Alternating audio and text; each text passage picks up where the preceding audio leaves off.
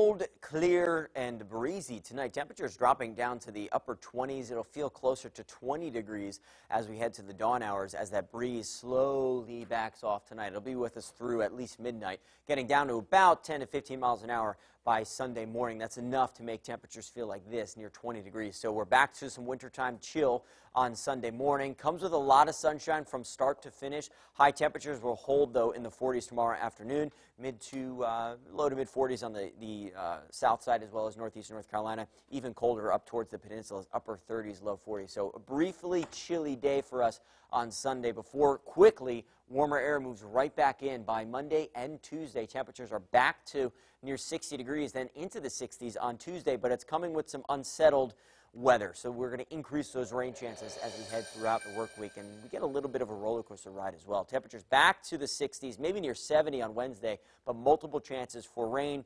We'll go with some isolated showers Tuesday, a couple more, actually a lot more Wednesday, few more Thursday, few more Friday. So we're going to have to enjoy the roller coaster ride of weather we've got coming up this week. Until then, enjoy the chilly sunshine tomorrow.